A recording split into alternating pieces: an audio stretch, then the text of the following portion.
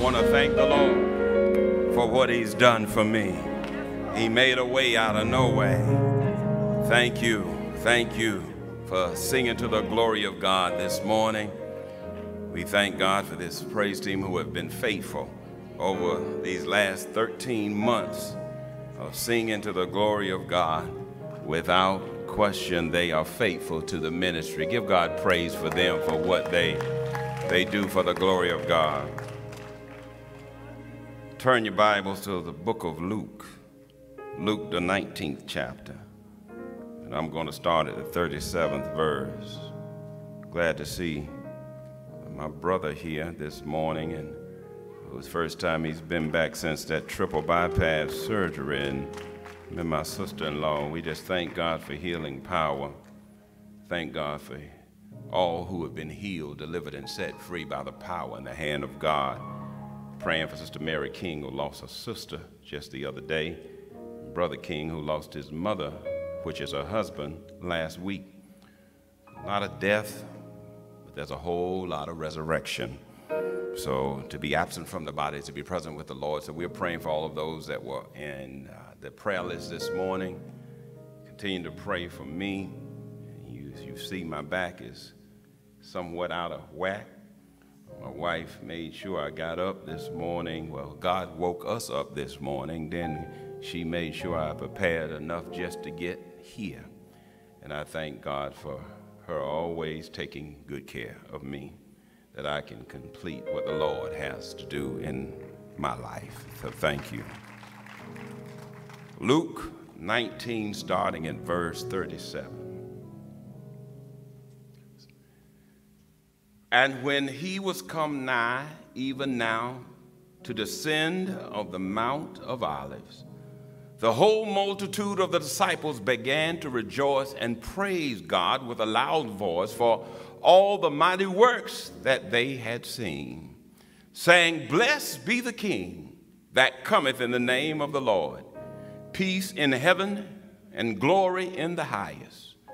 And some of the Pharisees, or church folk, from among the multitude said unto him, Master, rebuke thy disciples.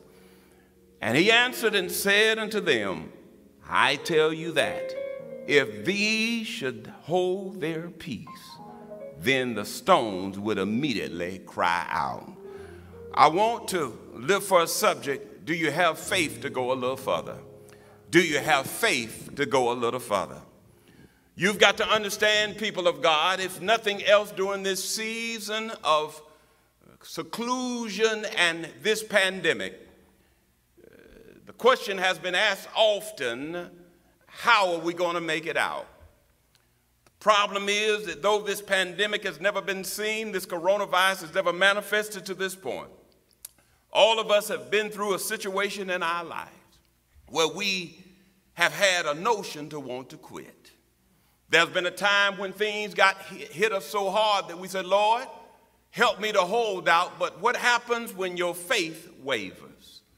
There comes a time in all of our lives where we say, Lord, what can come next? But the problem with asking that is, as bad as things are, it could be a whole lot worse. So we learn how to give God glory in every situation because we look at the Gospels and find out that Jesus went through worse. Jesus is being led to what is his eventual demise of his human existence on earth, to be able to be ascended into the glories where the Holy Spirit will be left as comforter. This is Passover time, and as a Passover, we find out of the Old Testament reading, it confirms in the New Testament that in the Old Testament that when the children of Israel were able to put the blood over their doorposts, and over their doors, that the plague or the thing that would come of the judgment as passed over, that their lives would be spared. And God told them that after this, that they were to go to Jerusalem every year, which time would be called Passover, that they may be able to celebrate and commemorate the time where God's hand sustained them during this time called Passover. So every pious Jew, every committed Jew would go to Jerusalem every year. They still do it to this very day. They're there today in flocks and moles, being able to commemorate the time that God was able to pass over, and we would do this until his return. The crowds are everywhere, and we know by the historian Josephus that over 2 to 3 million people were there at this time, as he writes. And Josephus writes that the people came to be able to give praises to God for the miracle of Passover, but not only the miracle of Passover, but brothers and sisters, for the miracles that he had done in their lives. And you must understand, if none of you feel like God had done any miracle in your life, let me tell you something, that God is still working miracles. I don't care what the TV says. I don't care what the soothsayer said. I don't care what the witch worker makes out and says. Let me tell you, God is still working miracles. He's working miracles every day. He's healing every day. He's raising folk from dead situations every day. He's turning families around. He's turning finances around. And if you don't believe it, if I gave some of the people the mic that came today, they would tell you miracles is happening all over my life. And if you don't believe a miracle is happening in your life, guess what? All you have to do is pinch yourself. And if you're alive and well and woke up this morning and in your right mind, God worked a miracle in your life. What's wrong with you sitting in your living room talking right now, talking about I don't have no miracles, I ain't got no stimulus check, things ain't turning around, I'm almost evicted, I don't have good food in the refrigerator? But you forgot, if God left you here, he sustained you. And you might not have what you want, but God knows you got all you need. And every now and then you ought to thank God that you got faith to go a little further. And I want to ask somebody who's in Simon Temple and watching this morning, do you have faith to go a little further? I know you got faith to be able to complain, but do you have faith to be able to say, this morning when I rose, I didn't have no doubt? Do you have faith to say, he that hath begun a good work in me shall perform it until the day of Jesus Christ? Do you have faith enough to say, I'm more than a conqueror through Christ Jesus who strengthened me? Do you have faith to say, I'm the head and not the tail, I'm above and not beneath, I'm the first and not the last? And things may not look good right now, but all things work together for the good of them that love the Lord and are called according to his purpose. I want you to say to yourself, I've got the faith to go a little further. If some of you won't praise God, let me tell you, in that crowd on that day that Jesus is coming down the Via della Rosa, as he comes to a time where they have palms and they put clothes in his way. I believe that blind Bartimaeus, the son of Timaeus, since some of you won't praise the Lord, blind Bartimaeus was in the crowd. And honey, I believe he was saying, I met a man named Jesus that one day when I was sitting on the wayside, I hollered out to him, and the disciples told me to hold my peace, but I cried out a little bit more. Then this man named Jesus says, thou faith has made thee whole. And is there anybody out there that know that the doctor said you wasn't going to make it, the people said it wasn't going to turn around, but it was Jesus that worked a miracle in your life? If you won't praise the Lord, I can tell you about a little short, height deprived, vertically deprived man named Zacchaeus. He sat up there and saw Jesus was passing by. He was a tax collector, and people had put him out of the family and the fold. But when he heard Jesus, when you hear Jesus passing by, you'll find a way to get in his way. And since he was too short to be seen, he got up in a tree. And Brother Smith, he looked down, and Jesus told him, come down from where you are. And he went into Zacchaeus' house, and he said, you might be ostracized by people, but I've made you the #1 stunner. What? See, Jesus will turn some stuff around for you, that when people put you out, God will bring you right back in. Maybe y'all don't know them two people, but do you know a man named Lazarus? Because I think he was in the crowd because he had faith to go a little further. And if Lazarus could go a little further, remember, he was not blind, and he was not short, and he was not lame, but they said he was dead. And his sisters said, Jesus, y'all done ate chicken wings and neck bones at my house, and I asked for you to come and be able to heal my brother. And if you'd have been there, my brother wouldn't have died. And Jesus says, it's good that he's died, that I might be able to get the glory. And he didn't just wait 1 day, 2 days, 3 days, but he waited 4 days. And Reverend Free to be me for Licati, it said that when he came up to the tomb, he said, Lazarus, arise. And when he got up out of his tomb, he had on tomb clothes. And he said, loose him and let him go. Can I tell somebody out there today, if you got faith to go a little further, God will bring you out of dead situations. He will lift you up when you're down. He'll bring you in when you're out. Is there anybody that can praise God that I got a faith to go a little further? Things may not look right in your life right now. Things may not look right in your bank account. But how many know if God be for me, who can be against me? Oh, I'll praise God by myself if you won't praise God, because I'm in the crowd today. Because if I'm living and I got my right mind, got reasonable portion of health to strength, got 2 nickels in my pocket, I many know God will press down, shake it together and run it over. How many of y'all got faith to go a little further? If you got faith to go a little further, I dare to give praise right now. I know you're tired. I know you're weak. I know you're down. But when God woke you up this morning, he gave you faith to go a little further. Jesus finds himself in a situation where he's got faith to go a little further. You complaining about what you got to go through. How about Jesus saying, I know I'm going to die on Friday, but I will not be dead for long. And Dr. Oliver, a lot of folks don't understand that a lot of people go through dead situations. But Reverend Van Dyke, just because I look dead don't mean I ain't coming out. If you understand that there's a lot of folk who going through stuff right now, Reverend Matthews, they don't understand how you're able to shout, how you're able to holler, how you're able to smile. Because I understand this joy that I have. The world didn't give it to me, and the world can't take it away. How many know at the end of the day, all I got is my praise? And I'm not going to let you take what I got, because understand, I ain't praising God for you. I'm not praising God for where I am right now. I'm praising God for where he's trying to take me. And how many got faith to go a little further? I might not have a whole lot of faith, but I got faith the size of the mustard seed. And as long as I got enough faith, God will pick me up, turn me around, place my feet on solid ground. Somebody don't high five your neighbor. Just look at him and say, I got faith to go a little further. He's walking with his disciples. And notice this, you can't take everybody with you. Because when you got faith to go in the unknown, places that you've never gone before, it says that he takes his disciples. And let me cut to the chase here. When he gets his disciples in place, he tells 2 of them to go ahead of them. For there is a coat tied up in the city. And the coat is tied up in the city.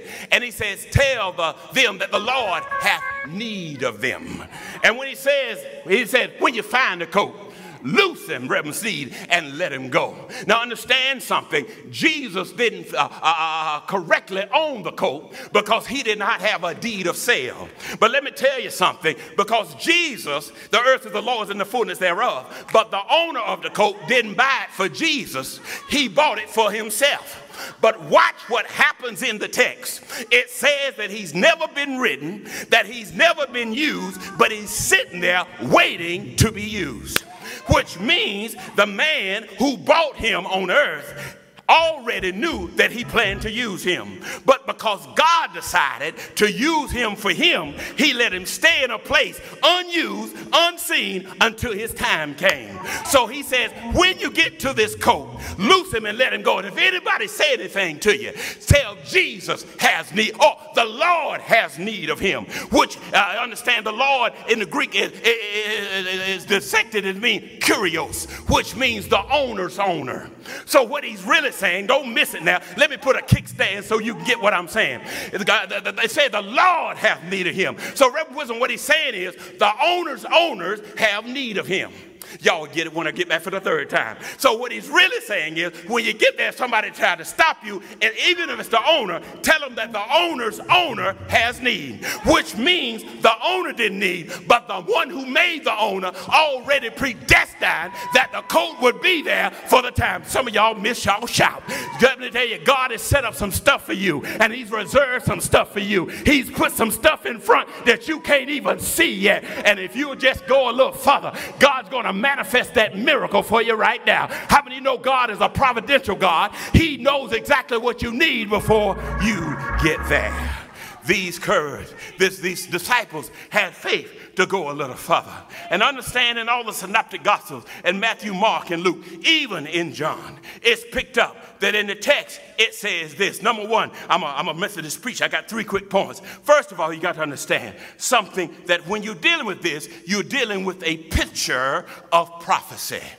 A picture of prophecy. For you will find out, and in verse 28, it says, "It's when thou hast thus spoken, he went before, ascending up to Jerusalem." So you understand in Zechariah 9:9, it says this right clear, which confirms the picture of the prophecy, that the king is riding on a donkey. So that's confirmation that fulfills prophecy, that God reveals himself to say, I will confirm exactly what I said, which means from the Old Testament to the New Testament, from Zechariah all the way up to Matthew, Mark, and Luke, he confirms that I'm going to do exactly what I said, and you can count on my word. Some of y'all missed your shout again, because you got to understand something. If God said it, you got to trust his word. And how many of you know sometimes things get bad, but I may not trust people. I might not trust the World Health Organization. I might not trust the CDC. I might not trust the president. I may not trust Dr. Fauci, but I know how to trust the living God. And can I tell you something? If God gives you a word, you can take it to the bank. And how many of you know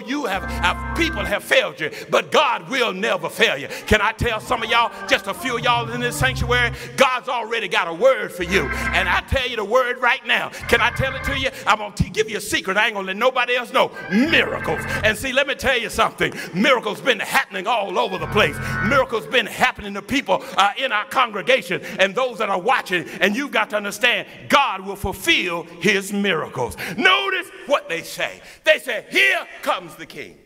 They take palm branches and they are waving them, which means victory. They take clothes and put them down. And when they put them down, so he can walk on, so the donkey can walk on the clothes. And notice what happens in the text. They say, this is crazy. Remember that night they said, here comes the king. Now, if you don't know your biblical history, let me just enlighten you. Pilate was the king at the time. Pilate is the king. But yet, watch what he's saying, Reverend Young. They say, here comes the king, the Lord of lords and King of kings. So what it leads me to believe then is that they're calling him something before he gets there. That means that they are asking or naming him of what he's going to be before he actually gets the title. Some of y'all don't understand that God has already predestined and preordained that you're going to be something that nobody else can see. And somebody else may have the spot, somebody else may have the position, somebody else may have the pedigree, somebody else may have the resume, somebody else may have the credit score. But when God gets ready to elevate you, he will put you where you need to be. So you got to hang on and go a little bit further. Is there anybody know that God's got some stuff laid up for you? Oh, I wish I had some faith walkers with me this morning that know God ain't through with me yet. There's an old song that used to say, God is not through with me yet. And when God gets through with me, I shall come forth as pure gold. Somebody say, I got the faith to go a little bit further. You must understand in the text, you've got to understand as the plot thickens, it says that the gospel writers are trying to tell us, number two, that we see preeminence in his power. Preeminence. Anytime you got the faith to fight on, number two, you will see preeminence in his power. God has all power. Man has limited power. So anything that man sets up, if God wants to override it, God has the power to do it. Understand that they come in saying, Hosanna in the highest. In every synoptic gospel, it says they're saying, Hosanna in the highest. Blessed is the one who comes in the name of the Lord. Now understand, Hosanna is a word of praise. It's a word of proclamation. So in the original Hebrew text, it's really, if you break it down, it says save now. So Hosanna is not a person. It is not Jesus. It means Hosanna means save now. So what he's doing is showing the preeminence of his power. What they're saying is, if you got a faith to go a little bit further, when Jesus comes in and he comes down to Viva Dolorosa, as he's running and they've got palm through claiming the victory. Notice this, that he's getting ready to go to his crucifixion. But watch this. Let me exegetically excavate the text. It says that when he's doing the palms, that means they're claiming victory even though he's on the way to death.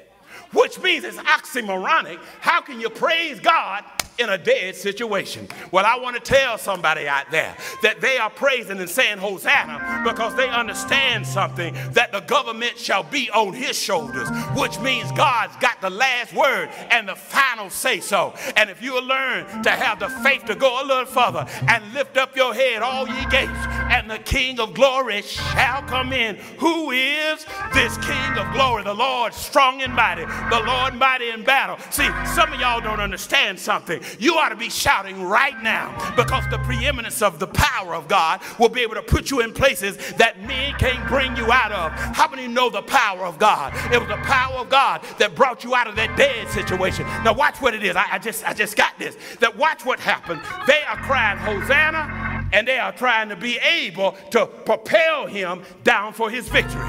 But on Friday, it's already proclaimed that he's going to die. But the difference is, the reason he was able to complete his assignment is because he knew he was getting back up again. Can I tell somebody out there, you may be down, you may go down, you may lose a situation, but how many can proclaim, I will get back up again? Oh, I wish I would praise God with me to know that you coming out of that situation. God is able to restore the years that the cankerworm, the palmer worm, the caterpillar, and the locust has stole from you. Somebody say, I'm getting it all back. I'm getting it all back. Watch this. Watch this. Watch this. Watch this, what he does here. See, he says, are you willing to go a little further? Do you have faith to go a little bit more down the road? Jesus goes down the road. They're saying, Hosanna in the highest. And see, when they're doing this, you've got to understand something. He's still the Savior. His predicament don't stop him from having the power.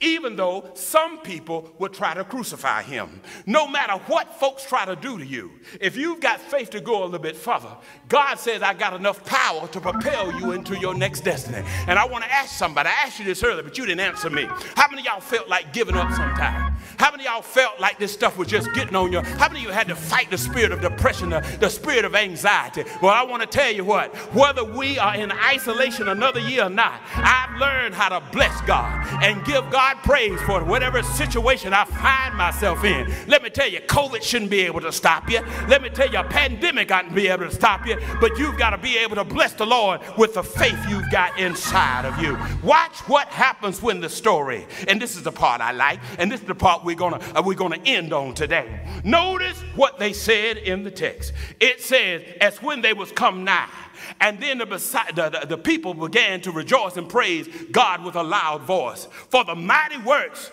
that they, this is what it said. Y'all look at Luke 19 and look at that 37th verse. It says, for all the mighty works that they had seen, saying, blessed come the King in the name of the Lord, peace on heaven and glory in the highest. And some of the Pharisees said, the multitude need to shut up. Pharisees in those days are modern day church folk, saying it don't take all that. But it said that the people just kept on hollering. And notice what Jesus says. He says, if these shall hold their peace, then the rocks are going to cry out. Number three, if you've got faith to go a little further, God will give you perpetual praise. He will give, that means everlasting, continuing praise. He says, if these shall hold their peace, then the rocks are going to cry out. Now, I don't know about you, but I've learned something during this time, that my praise cannot be negotiated and it will not be defiled. Because I've come to the point where I'm like the people who are sitting up here saying, Hosanna in the highest. Blessed be the name of the one that comes in the name of the Lord.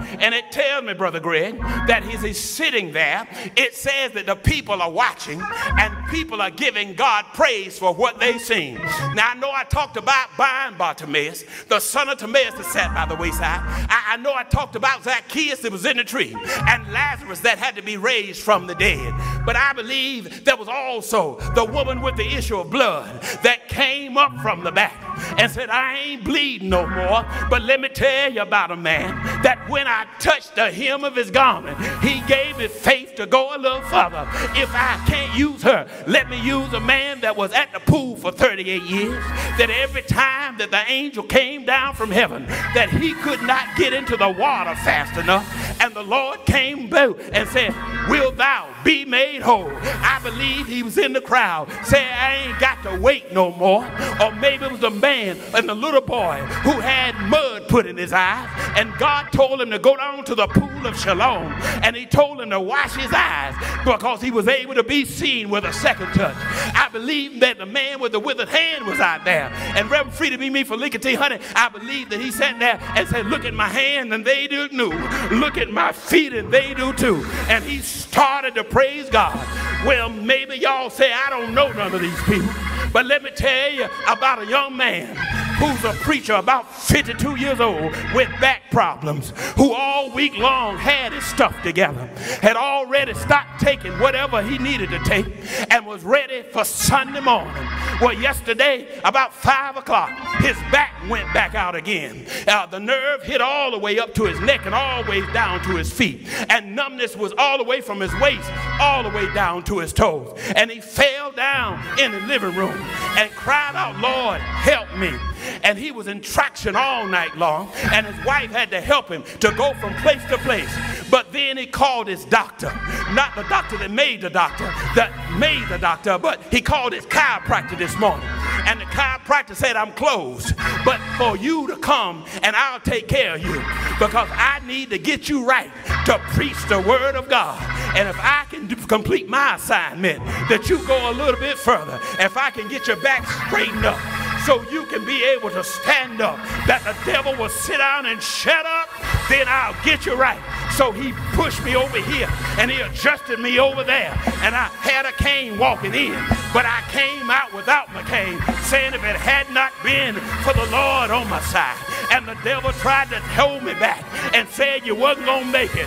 So if you won't praise the Lord, I'll praise God for a miracle that when he woke me up this morning, I had some problems in my body, but it was not the chiropractor that healed me. It was the doctor that made the doctor that is the doctor. His name is Jesus. Is there anybody out there that can give God praise right now, that when you thought you couldn't make it, it was the Lord that took you a little further? Somebody got faith to go a little further. Oh, now don't trick me now.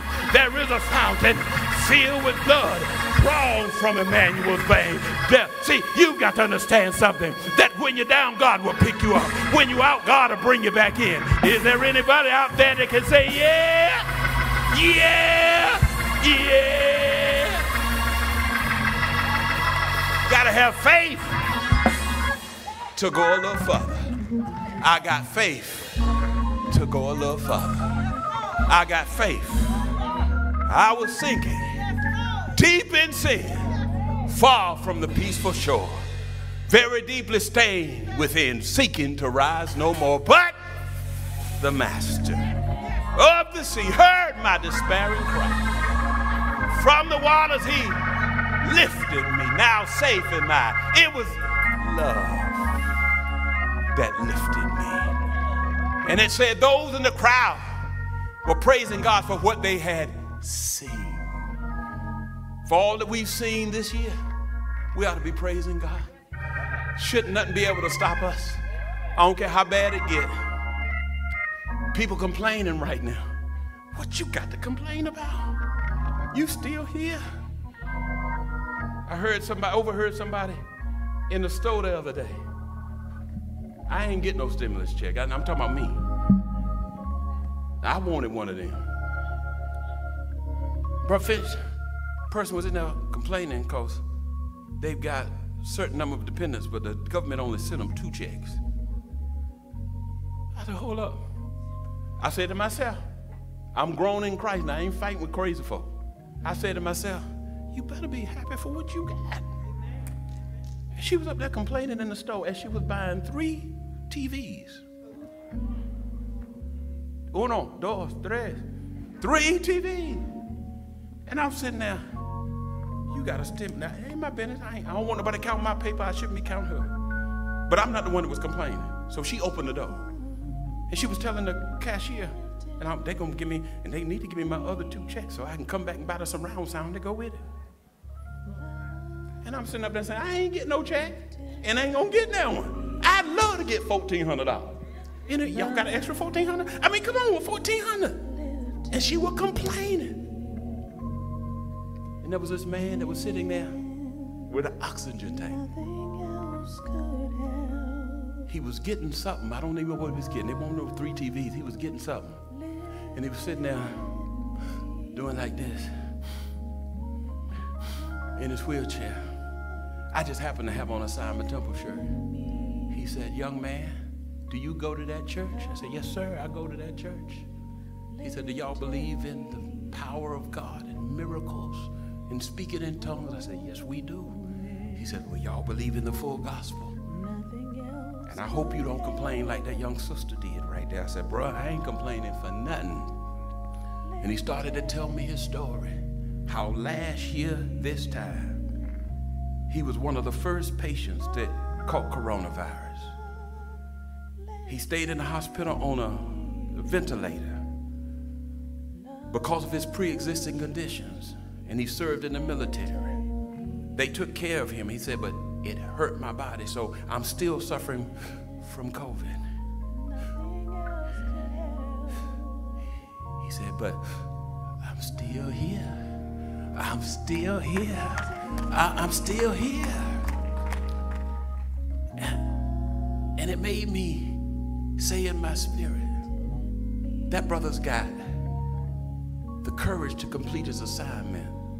But the Lord touched me this morning, and for this second service said, have you got the faith to go a little further? He's got faith to go a little further. And I just gave you an example of somebody, not that we're any better, any worse. It's him riding in his wheelchair with that oxygen, still giving God praise, saying, I'm still here. That's his testimony, not complaining. What do you have to complain about? All you need is the faith to go a little further. There's somebody out there right now that realize you need the faith to go a little further. And God woke you up so you got faith. You got to hold on, but faith cometh by hearing, and hearing by what? The word of God. And this word of God says that you are more than a conqueror through Christ who strengthens you. So I want to ask you in virtual church, and those who may be watching all over the world, I want you to turn your complaining into testimony. We overcome by the blood of the Lamb and by the word of our testimonies. It may be bad. I'm not denying that things don't get rough. Do you realize yesterday when that pain hit me, when my back goes out occasionally, and I still believe God for healing. We've been praying for healing. I'm claiming healing, but I got to go through the process. But when that thing hit me,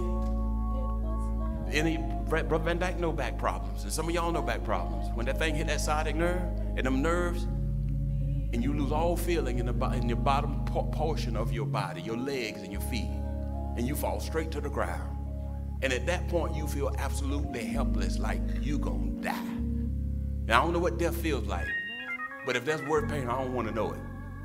And it lasts for just a few minutes, and then you get back up, and you're able to regain yourself.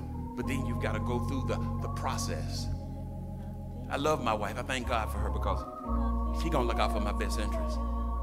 This morning or last night, she didn't even say to me, honey, are you going to church? Because I got some capable preachers.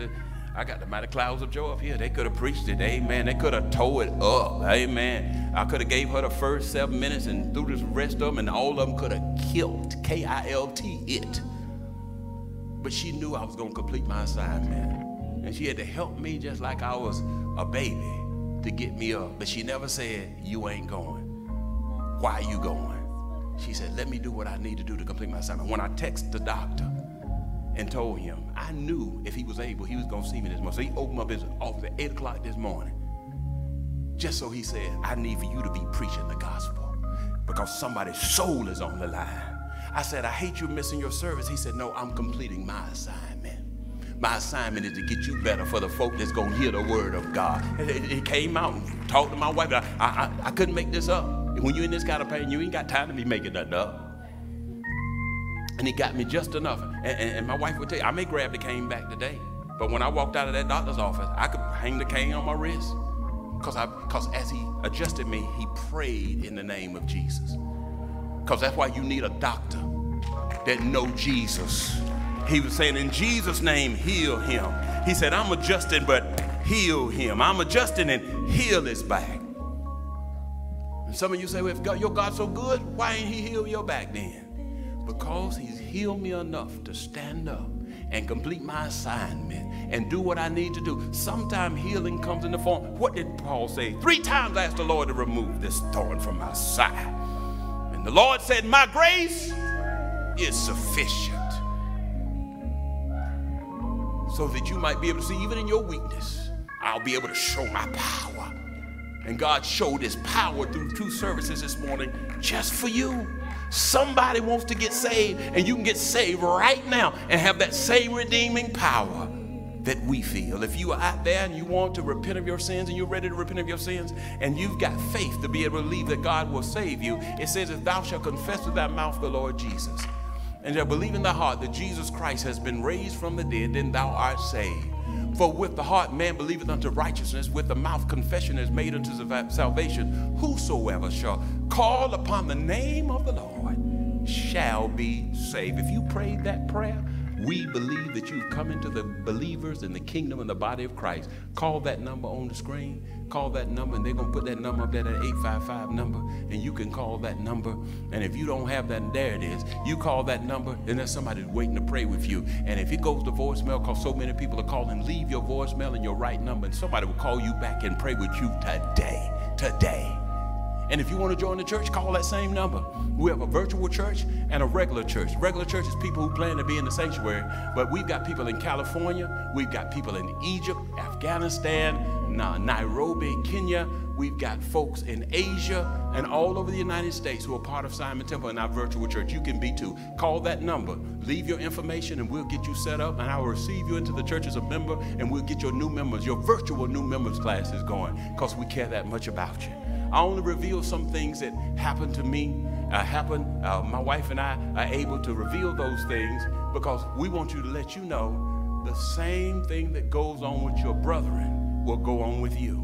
But I reckon that the sufferings of this present time are not worthy to be compared to the glory that shall be revealed. I'm so tired of people proselytizing the gospel, talking about if you save, you ain't gonna have no aches and no pain. If you save, you ain't gonna have no bills. If you save, you always gonna be having a good day. Some days it ain't gonna be a good day.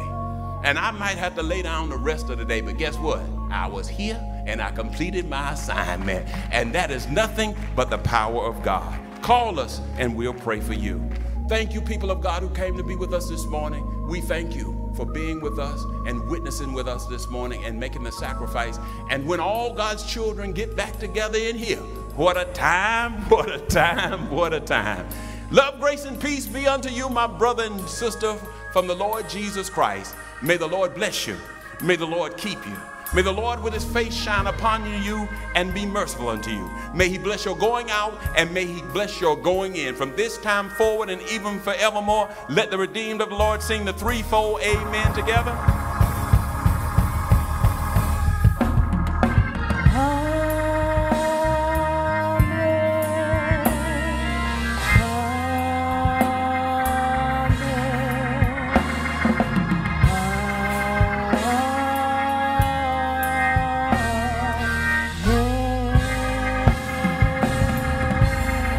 God bless you. Have a wonderful day.